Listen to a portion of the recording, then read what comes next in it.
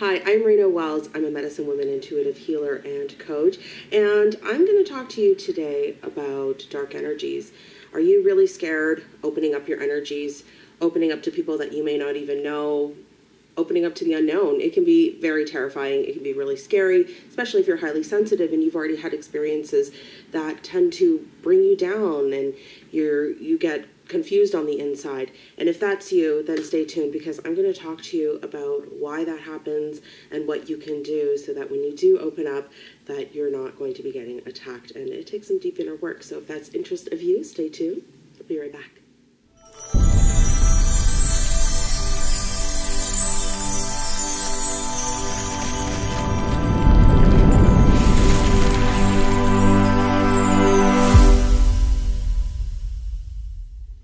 Hey, welcome back.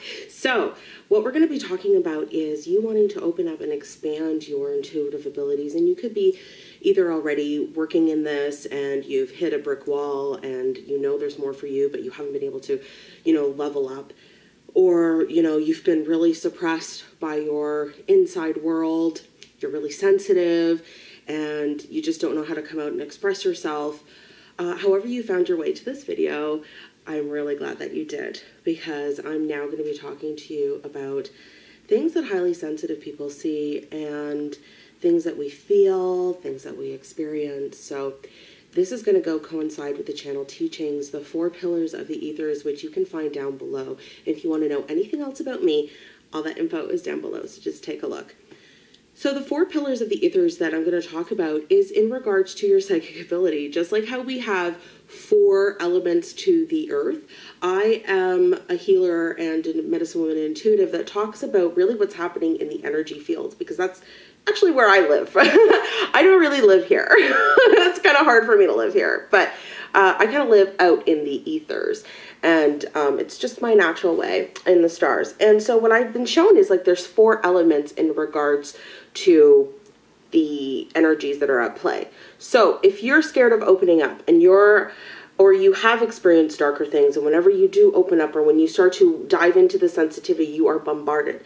That's because, number 1, highly sensitive and people that are empaths or very living from the inside world instead of from the inside of the outside in, we tend to feel things very deeply.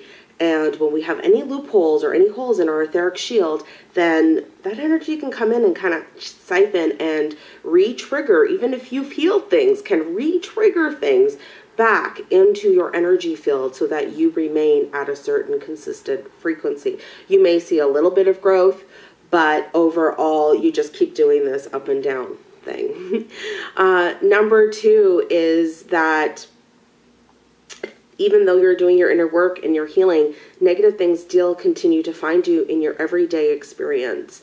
And the reason for this is because of the 4 pillars, which I'm going to get into. Number 3 is that you have a hard time saying no, because you can feel everyone else's potential and you have a hard time seeing their darkness as much as their light. And I don't mean that you don't see their darkness, but what happens is that you always give them the benefit of the doubt, don't you? That's another reason that you need to watch this video. So let's talk about that. You guys are afraid of opening up, or there's darker things. Now, the first element that I'm going to talk about is that it's basically a place that we all come into. Every ascended master had to walk through these 4 pillars, okay, or 4 gateways, 4 doorways, whichever you want to call it.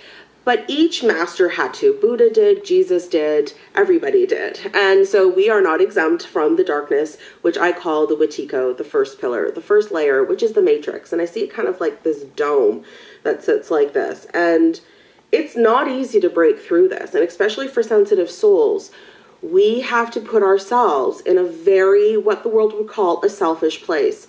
That's because we have to exercise the utmost of self-love. That means that we have to really learn to say no, and we have to really learn how to start giving to ourselves.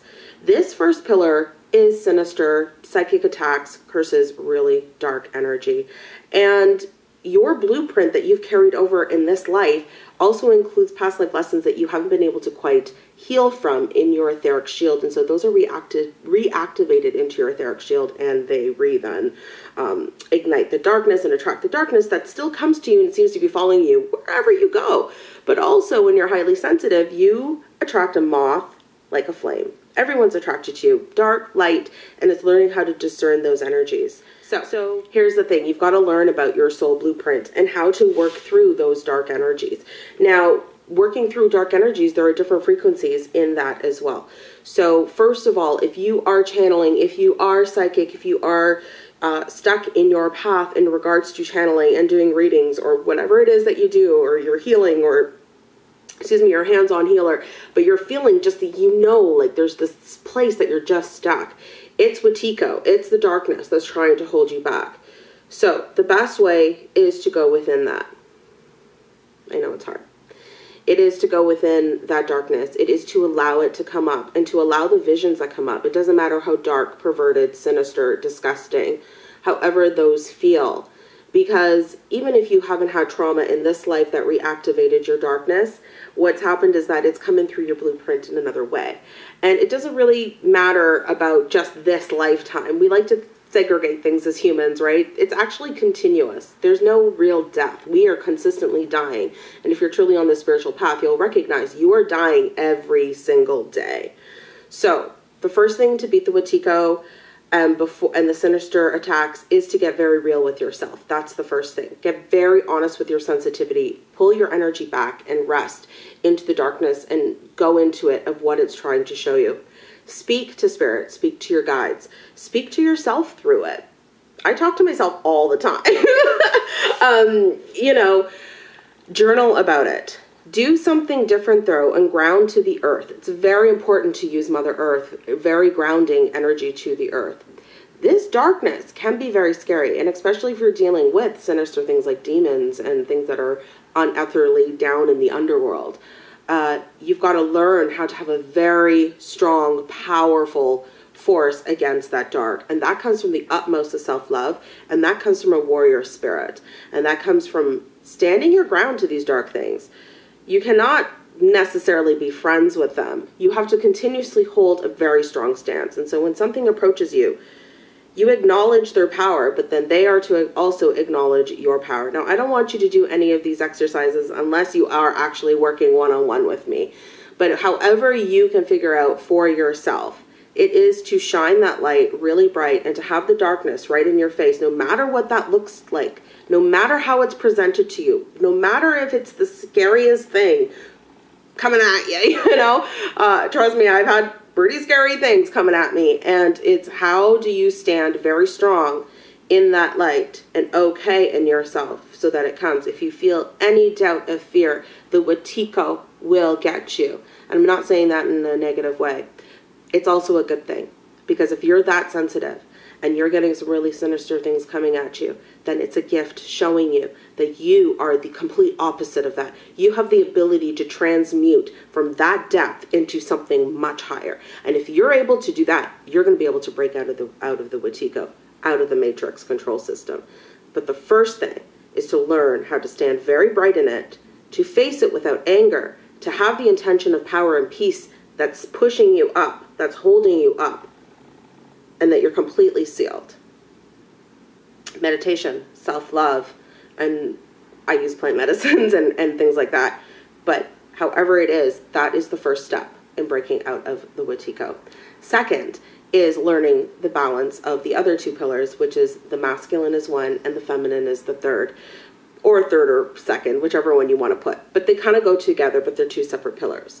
Learning about your masculine energy on the inside and your feminine energy on the inside as well. And how that is coming into union in your energy field, in your energy body. Masculine energy for me is very much about building something solid on this earth plane, being an entrepreneur, working for myself, being able to have freedom in every avenue, in my life. Every little piece, I love freedom in every possible way. It's just what I want. I want that physically manifested, that my spirit on the inside has freedom on the outside. Now yours may be completely different. So whatever that is for you, in balancing your masculine, what is it that you want to manifest in the physical world? And I'm not talking about just the house or the car. This is like the secret, that law of manifestation, law of attraction. People don't like to say like, oh, you can get that house, you can do this. But highly sensitive souls and people that are really on the spiritual path and doing very deep healing, they're really here to be of service to the universe. So that's who I'm talking to.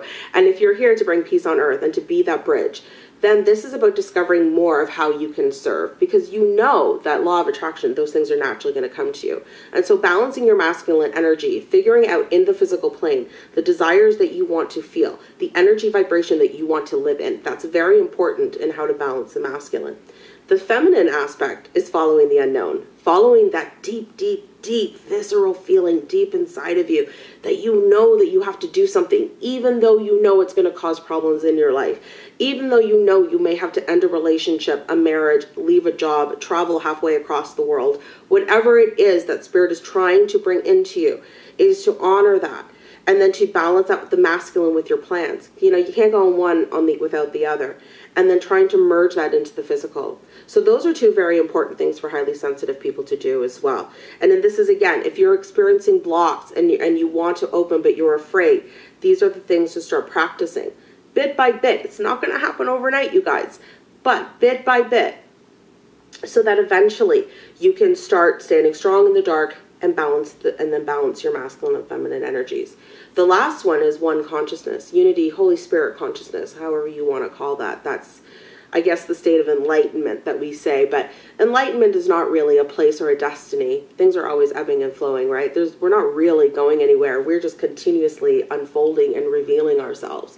So basically what the unity is that you've merged this, that you can stand strongly in all three other pillars as one wholeness. And once you can do that, you've mastered the third pillar. Now, this is, again, like I said, going to take little steps. It's not going to happen overnight. You're going to have to keep going through the up and down, the back and forth. That's just part of the spiritual path, you know. And once you can really, the dark energies, that stuff that tries to really hold you down, that's the stuff, you guys, that is going to just alleviate all the other three pillars and come fully into alignment. So if you'd like more information on that, again, look at the blog down below. But this is the teaching that I wanted to put out there and to share with you guys, especially for highly sensitive souls. Start honoring those emotions. Start honoring what you're feeling on the inside. Do not compare yourself to the outside world. Anything that the society has told you is false. I'm telling you that now. It's made from a mind place. It's not made from a healing energy place. It's not made from the soul. We don't sing and dance in our community, in our society. We don't act weird and be all fun and loving to each other. That's how we're supposed to be. And so anything out of your outside world and you're recognizing that it does not match and what you truly know to be on the inside, do not believe it. Believe yourself. Believe in your power. That's the way that you're going to break out of these things. Face the darkness with your bright light. Tell them and show them, I'm bright. You are trying to scare me right now, but I'm going to stand so strong. And I see your power of darkness. Darkness, yes, you are getting into my wounds. You are triggering me. I am not welcoming it. I am recognizing it, and I'm standing strong in my light now so that we can stand side by side without completely overtaking one another. And that's balance. Okay, you guys, thanks so much. Again, don't forget to like and subscribe. Take a look at all my services down below. And if you want more information about me, you can email me at info@renawells.com. I have a monthly membership. All that stuff is down below. Take a look. Discover me as I discover you. And this new path that I'm on, and so much love. If you're interested in women's ayahuasca retreats, I am running a retreat this May 14th to the 21st. It's already filling up. We haven't even advertised it yet, but we have lots of friends and family. So if you would like to get on that list, then send me an email as well at info@renawells.com. Aho, namaste. Bye guys. I can't wait to hear what you have said down below. Just comment and we'll chat about what I've just talked about. Bye.